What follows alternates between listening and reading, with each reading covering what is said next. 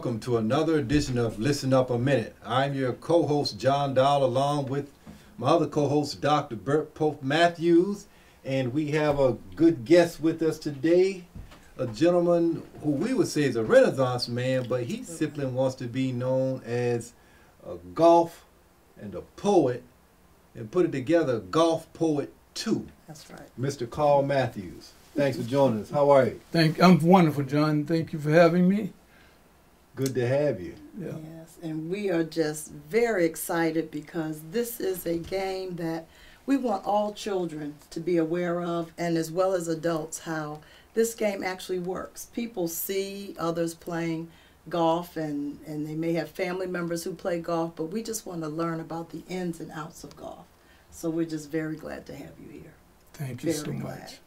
So, how did you get introduced to the game, Carl? Well, if we want to go all the way back to a young kid, 12 years old, I used to spend some of my summers at my grandfather's, which was adjacent to Lee Park Golf Course, which is just outside of Petersburg, Virginia.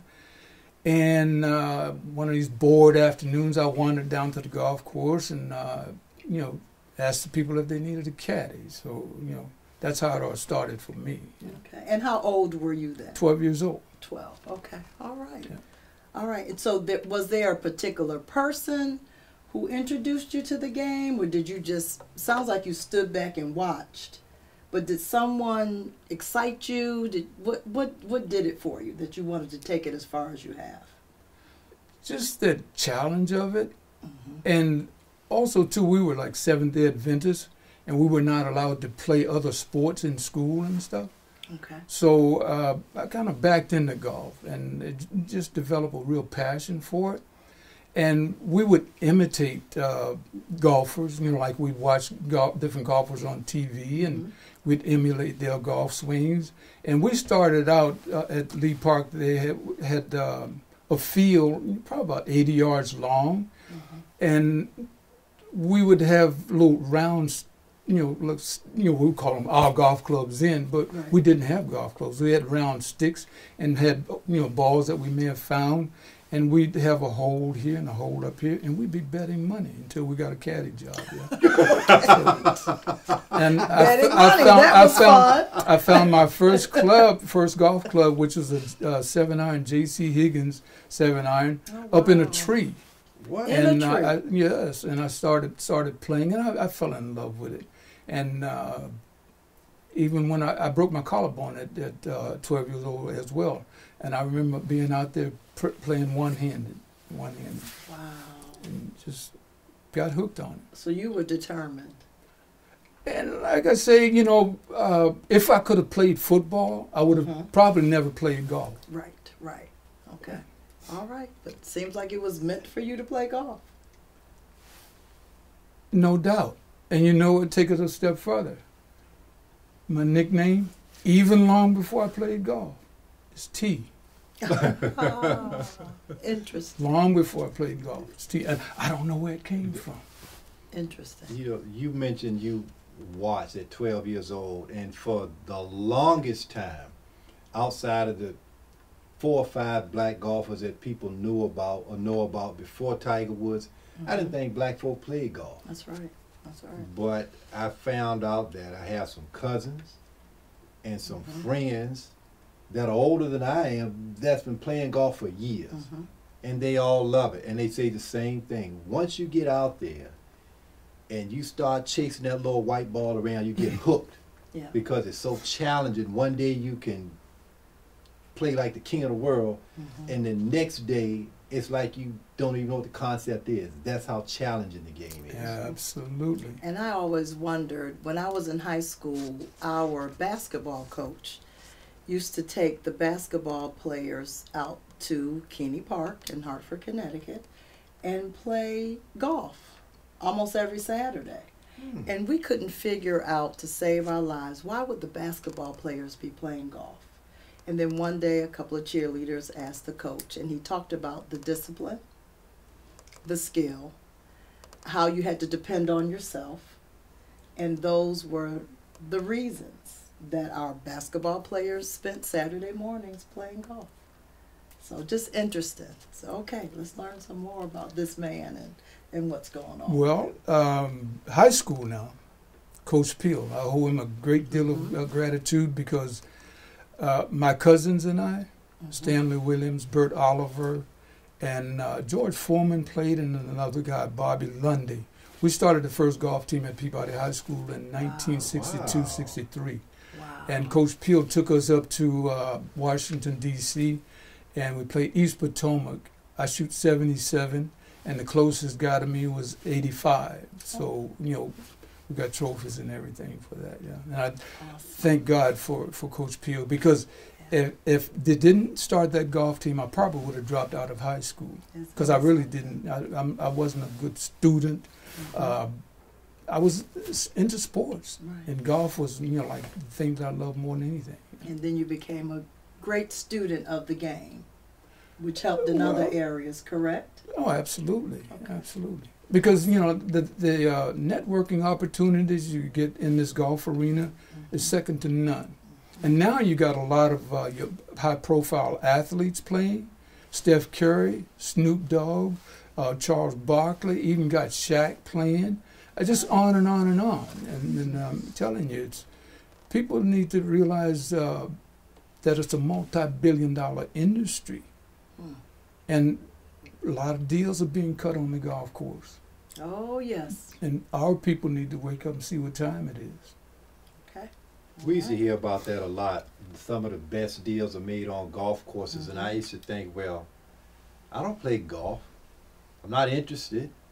I'm not good at it, so how do I get to be a part of that deal? So I guess I won't be a deal maker. I won't be included because I'm not on a golf course. Never thought about being a caddy like you did. But see, the thing is if you're not in that arena, right, when those deals are being made, you're not at the table. Right. So you don't get a piece of that pie. My nephew used to come to me sometimes and say, "Uncle, you got to teach me how to play golf. These guys are getting hired, and you know, and they're getting promoted past me because why?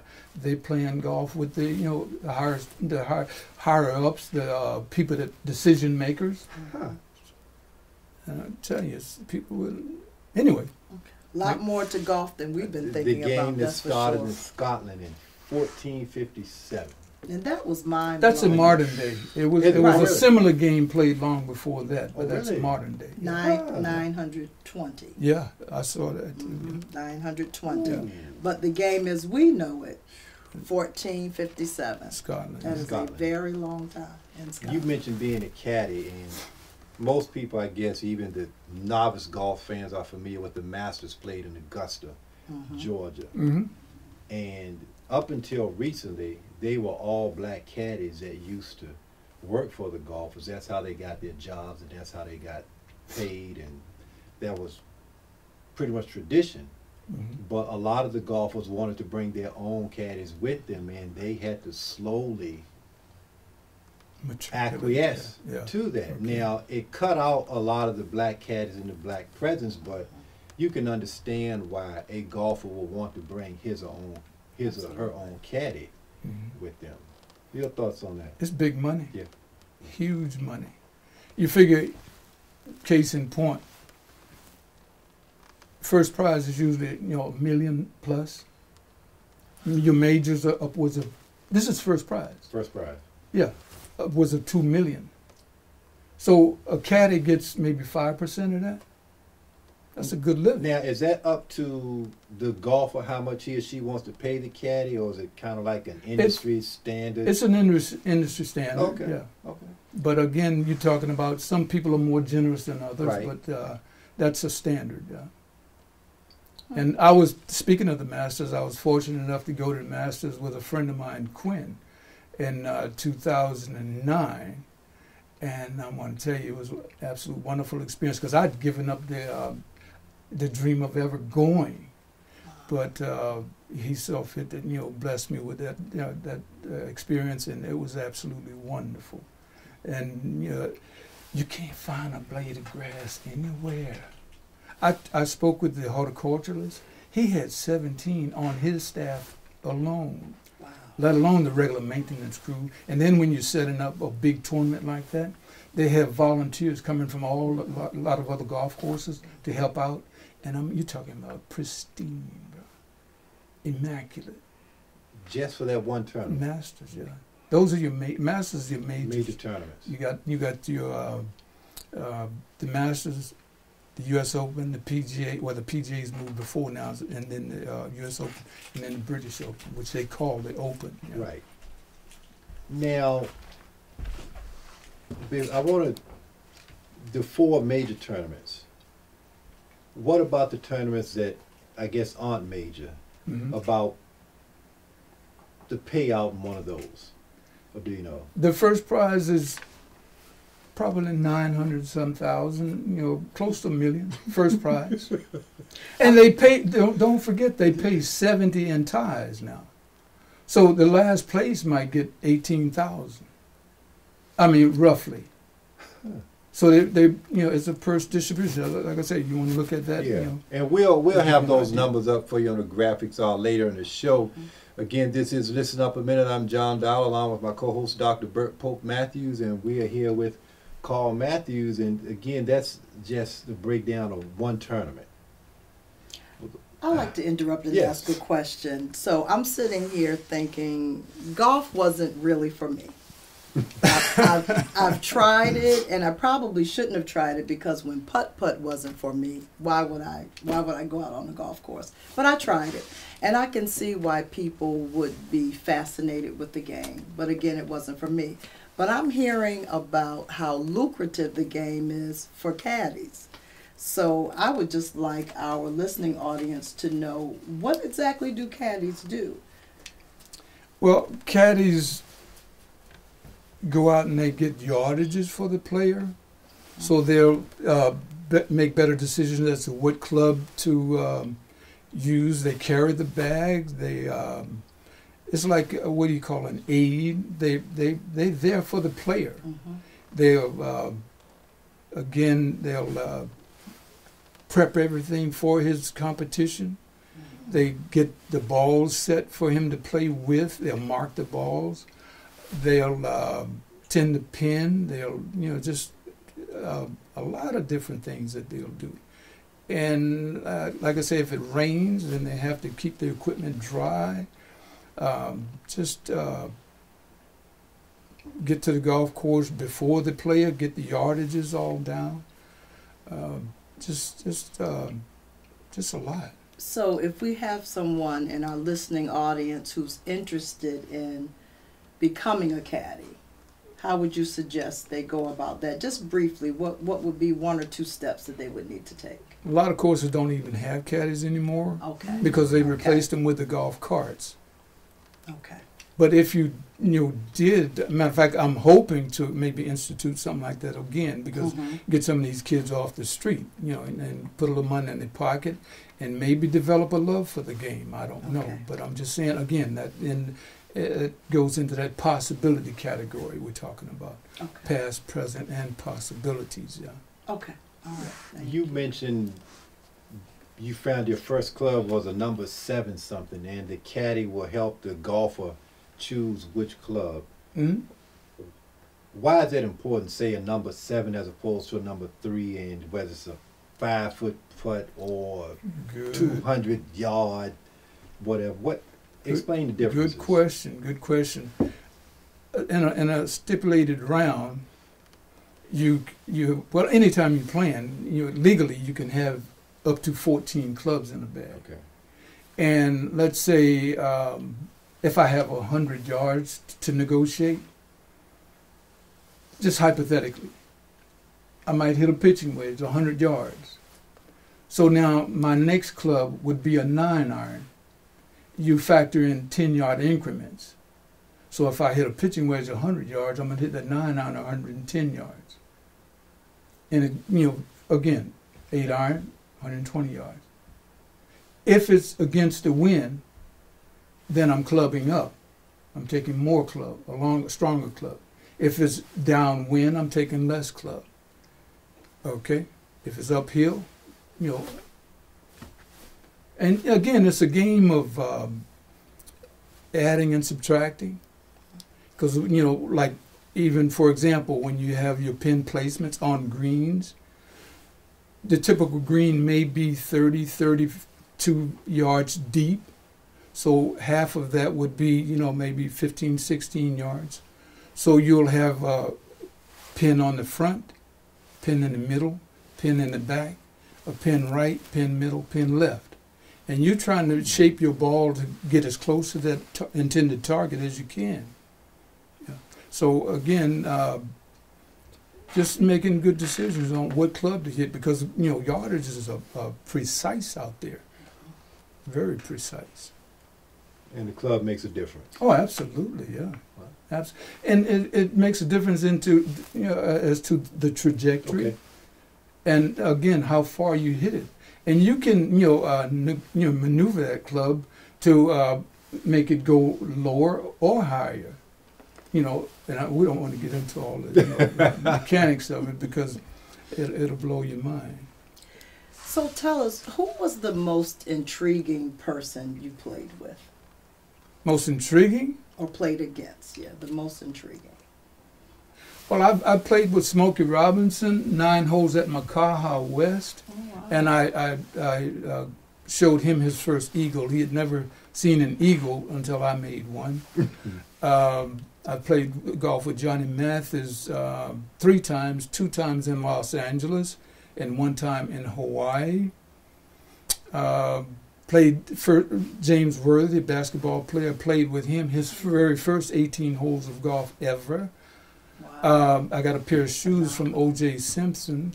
One of our members, Herb Zuckerkorn, played with him in the Hawaiian Open, and one of the prizes that they gave him, it was a pair of shoes, and the shoes were a little tight for him, so they gave them to me. I think I still have them in storage over in Hawaii now. Wow. We're going to take a break, and we'll be right back with more of Carl Matthews, and he's going to tell us a little bit more about some golf and some other things. Poetry! Listen up a minute. We'll be right back.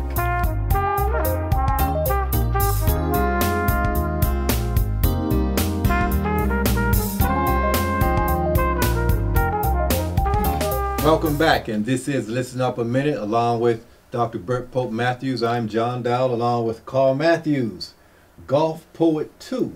And he said someone had taken Golf Poet 1. Yeah, I was trying to do a Skype with an ex-girlfriend of mine in Hawaii, and I, put in Golf Poet 1, and they said, sorry, that's been taken. So I said, Golf Poet 2. Golf Poet 2. Go to the next one. Right. Carl, yes. I've heard, and I think I also read that you helped to train a very influential person in the field of golf. So would you share, and I think you know who I'm talking about. Yes, that happened to be President Bill Clinton. Mm-hmm. 1994, he played our golf course. And because my boss and the general manager, they had left the island to play a different golf course, that kind of left me in charge. So I'm off that day, but we went around and made sure everything was okay, and I'm ready to go enjoy the rest of my day. And so I said, let me go out there and watch him play for a couple of holes. So I go out there and watch him play, catch up with him on number 7. And one of the guys that he was playing with said, Carl, why don't you give the president some tips, So I was out there with him for like 3.5 hours, and took a lot of nice pictures. And he was, I can't say enough good things about him, because he was very approachable. Awesome. And the kids had actually gone outside for, there was a school adjacent to the golf course, hole number 3. And the kids were all surrounded the fence and stuff, and he went over there and kind of greeted them. And I'll never forget hole number 12. Kit and John Rasmussen are members of ours, and they were out there waving the little American flag, and he went over and greeted them, man. And I'm going to tell you, it just brought tears to my eyes, just how approachable and how giving he was. I can't say enough for him. And pretty decent golfer, too. Okay. And I often kid him about it. I said, man, it seems like the more people are around, the better quality shots he hit. And, The motivation. and also number 10, he made a real nice long, probably about a 20, 23 footer right to left breaker. And he sunk it, and we both high-fived. And I said, this is the President of the United States. Right. I'm high-fiving. You know, And I caught that- myself. Yeah. Mhm. But, and also, too, he took a lot of pictures with us. And my ex-girlfriend then, at the time, had gotten my then 8-year-old son out of school and brought him there. And he took a couple of pictures with us. And he wanted, and the girl ran out of film. And he said, we'll take some more later on. And so when he finished up 18, he said, where's your son? Where's your son? I mean, I had forgotten all about that because, you know, people all over the place. But anyway, that's That is it, so yeah. great. So for a man who actually helped to train one of the presidents of the United States in the game, please share with us, what exactly do you think this game could do for youth? What kind of skills can it help to just instill in them? What I say, my theme is past, present, and possibilities. Mm-hmm. Those possibilities are endless. Endless. Because, again, when you have a mentorship program, Mm-hmm. a golf caddy program, a scholarship program, just getting the kids, you know, focused into something more constructive. Because, again, one of my favorite quotes is, where the attention goes, the energy flows. That's right. And so our kids, you know, they're good imitators, but we have not shown them a good model. We have not shown them a good model. And we need to be about our kids' business, you know. I'm going to get you to read us one of your first poems, okay. but before that, I thought you never real quickly, President Clinton is left-handed, as am I now. Is that a different approach He for someone played that's right? right-handed. He played right-handed. Okay. Well, is it a different approach, right and left-handed? You know how you approach the game and Just making on the shots? opposite side. That's also, but same techniques, just opposite side. Again, you gotta figure what level you're talking about Okay. now. For the Beginner good player, level. Okay, it's all going to be. it doesn't matter. If you're talking about high handicapper, you're just all across the board, you know, all across the spectrum. But a good player, systematically going to do a lot of good things similar. Mhm. And like I tell you, the most important part of the golf swing is this little area right between your feet, about 12 inches. You have to get that club face, you know, squared, impact, and sustain. Mm-hmm. That's the most critical part of the golf swing. All this is cosmetics. Yeah. Right. All that's cosmetics. And I couldn't get I could those look. I three could look. steps. You know, from across. I just I could couldn't look get a 'em. few hundred yards away, and I can tell you a person's swing just by looking at it. Get right. But from here, they all better be twins, Mm-hmm. because you're talking about a pure ball striker versus a wannabe ball striker.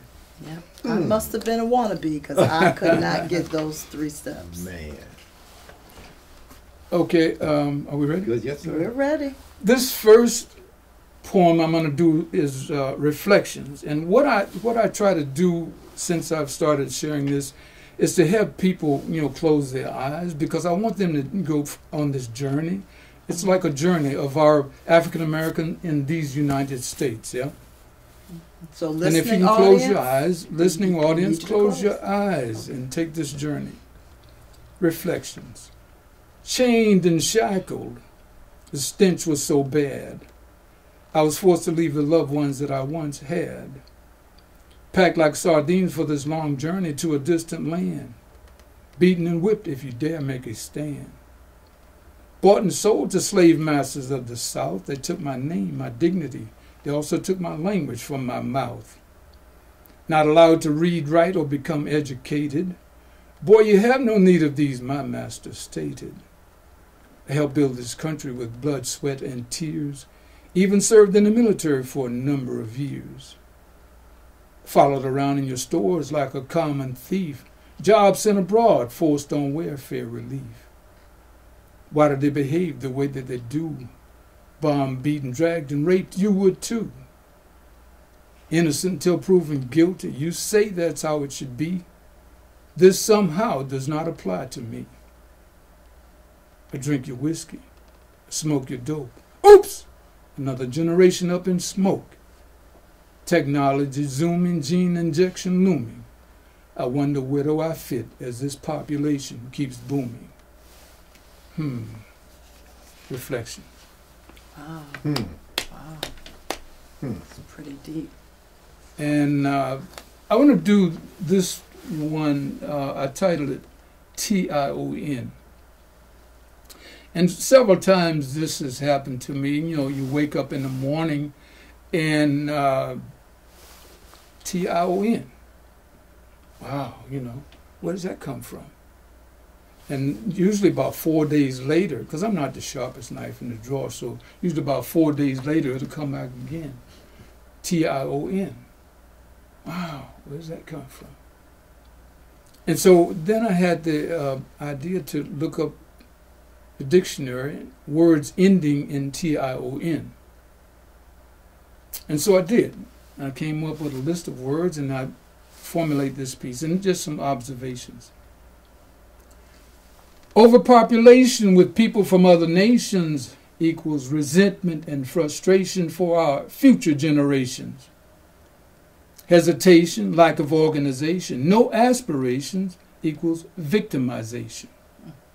Non-participation, illiterate articulation equals non-appropriation. Exclusion, lack of certification, deceitful nomination equals limitations. Sadistic intervention, yielding to temptation, inferior arbitration equals incarceration. Rationalization for lack of compensation for our efforts in our nation, where is the justification? Compassionate opposition, frequent benediction, qualified representation equals liberation. Orientation of our population concerning society's destructive impact affecting globalization. Zonation, gravitation, polarization, opinionation, proliferation, starvation, and the effects on the mother nation. Certifications for God's creation, beautification of his holy nation, in hopes of eternal salvation. T-I-O-N, tensions in our nation. Wow. Pretty good. Very good. Listen, we need to wrap this up. We wish we could go on longer, but like the good doctor said, a good way to get youth involved in golf and not only having a seat at the table, but being a decision maker so they can get a slice of the pie, maybe help create the pie. And you said golf is one way of doing it, but the other possibilities that can grow from golf. Well, I'm gonna share the mission of the PGA Foundation. Okay. The mission is positively impact the lives of youth, military veterans, and diverse populations through the creation of utilization of golf programming that supports education, health and wellness, and youth development. It's a game for all. Excellent rehabilitation tool for disabled veterans. Improve and advance opportunities for youth, promote family values, health and wellness, fitness, and leads to a productive citizenship driven by the beliefs we create and support golf programming for at-risk youth, strive to make golf inclusive of people from all cultures and ethnic backgrounds, and for individuals with disabilities. And I'd like to close with, golfers are athletes, and golf itself is explosive in nature. To hit the golf ball far, you must produce the maximum range of motion and force. Powerful golf performance begins with a strong, powerful body. Golfers of all levels don't realize the importance of having a fit, flexible, and toned body, and how it translates to your golf swing, balance, mental focus, and every facet of your golf game and life. To me, golf is one of the most rewarding, enjoyable, and challenging of all leisure activities. It allows you to learn about yourself, to challenge yourself, to learn patience, discipline, decision-making skills, and how to perform under pressure. There's nothing quite like hitting a purely struck golf shot, a long drive, or sinking a long putt. A consistent daily routine not only helps improve your golf game, but you will have more energy, better focus, and lose weight. Wow. We are so... I'm not sure if that covers everything. No, it covered It a covers lot. enough. It covered a lot. And we're just so grateful that you joined with us this evening, because I truly believe our listening audience has learned a lot. I know I have, about the game of golf. And the last information you shared with us as to how the PGA really impacts the lives of others in such positive ways, I don't think we knew that. I don't think people know that. I'd like so to, that's great. I'm sorry. I'd like to close with, you have not because you ask not. There's 41 sections in the PGA, 41 sections. This is the Mid-Atlantic section. What if we asked those people to try to help implement some programs in schools? Absolutely. And if you guys want to look up Midnight Golf, Midnight Golf, it's not what it sounds like, but it's a wonderful program that's out there that I would love to see it implemented at all the schools. Wow. At all the schools. Great. Midnight Golf. Great. Yeah. For Dr. Burt Pope Matthews, our guest Carl Matthews, I am John Dowl, and this has been Listen Up a Minute. Thank you so much.